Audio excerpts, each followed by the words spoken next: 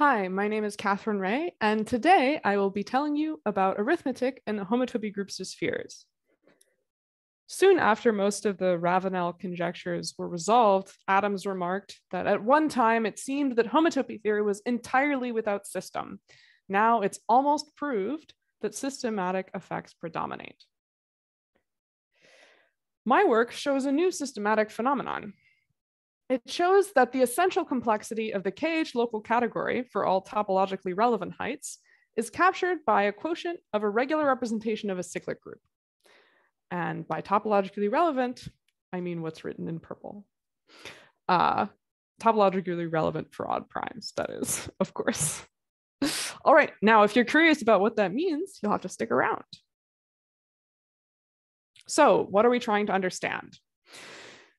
I should also mention, perhaps, that my thesis overcomes a 40-year-old computational stalemate on trying to understand the Lubin-Tate action.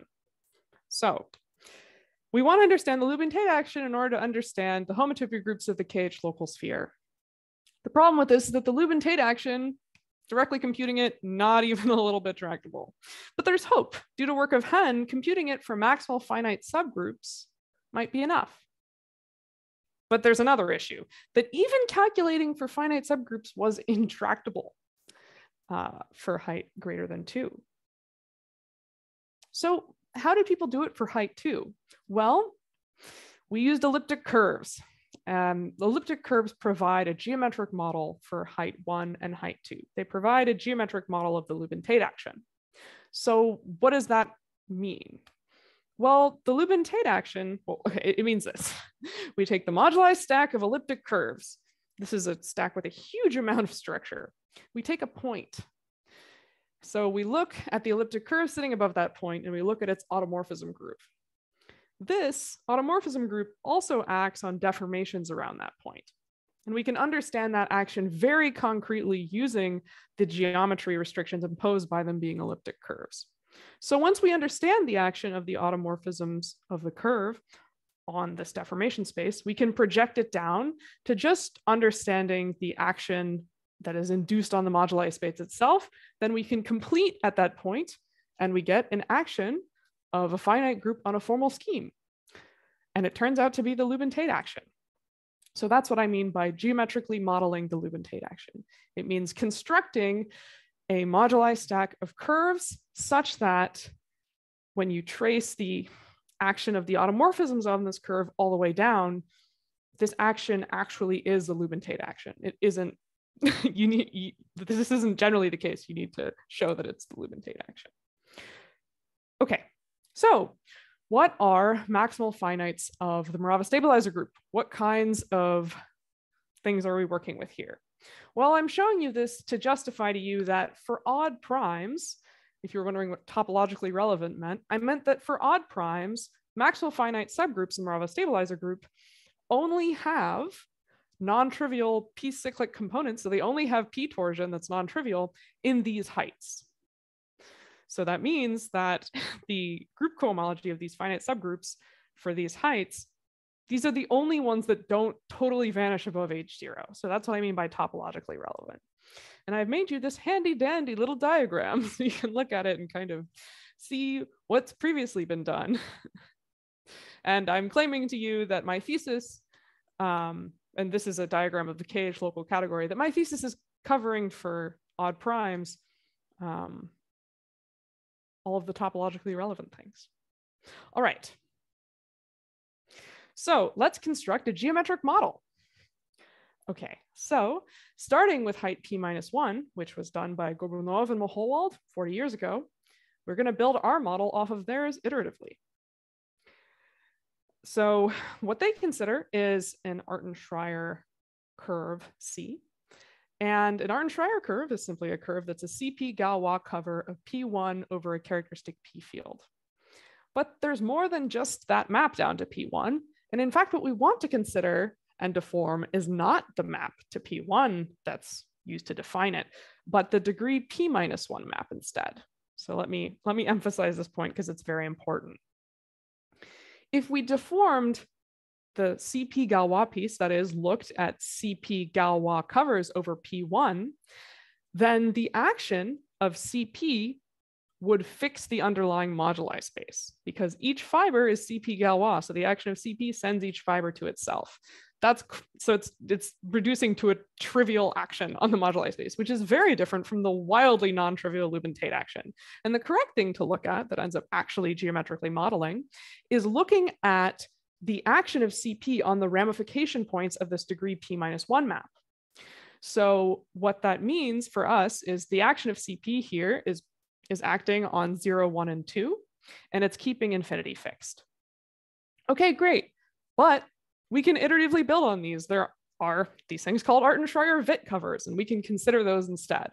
So for an Artin-Schreier-Witt cover, which is defined by being the CPK Galois thing, we can consider instead this non-Galois map to P1, which is, in fact, of degree of the height that we are interested in. And that is no coincidence. So we call that map pi2, and we're going to consider deformations of that map. So just to give you an idea of kind of what was known when I started working on this, I will tell you this lemma, which is that we didn't even know that these curves had a one-dimensional summand of the correct height. This is just information about the curve itself, not about any of the maps to P1. So first I had to show that. All right, so we have that now. And in fact, it turns out that this deformation space deforming this map pi2 to P1 models the Lubin-Tate action. So this actually is the Lubin-Tate action. And further, this moduli problem is represented by a ring lambda, which has a really simple presentation as a gamma representation. Gamma is the Maxwell finite subgroup of the Morava stabilizer group of the height h that's topologically relevant. Okay, so what does lambda look like? What does modeling the Lubin-Tate action give us? So lambda looks like, as a gamma representation, just a just the symmetric algebra of this kernel of regular representations of CPK. This map from CPK to CPK-1. So, okay, fine, wonderful, good. Here's what it buys us. It buys us that as gamma representations, Morava E theory is in fact isomorphic to this very simple regular representation of a finite cyclic group. And then we have to invert the discriminant of the curve that I described above, and also complete at the ideal defining the neighborhood of C. You might think, oh, that's going to make it all complicated. No, it commutes with cohomology, so we're fine. That means that we can just steamroll right ahead. And I will again state the intuitive summary I put at the beginning, which is that the elusive p-torsion information of the KH local category is ultimately discernible in a quotient of the regular representation of a cyclic group. Okay, so what does this buy us? It's cool, and it shows us this new systematic effect that affects all of these heights simultaneously, all the topologically relevant heights simultaneously for p odd. But what does that buy us? Well, it instantaneously buys us Nave's theorem, which describes this action of the Maxwell finite subgroup for HP-1 on E theory. And yes, those are the alpha, beta, and delta that you're familiar with from the atom spectral sequence. Okay. And this action of CP on P-1, it is historically proved to be very useful. In fact, it was used by Ravenel to resolve the covariant variant 1 problem for primes greater than or equal to 5. But you'll notice the prime 3 isn't there. And that's because it doesn't work for the prime 3. But it's thought that the p squared information for height p times P-1 will resolve the unknown P3 case. That's conjectured to be so, which means that we can start to approach it now. And that buys us the following.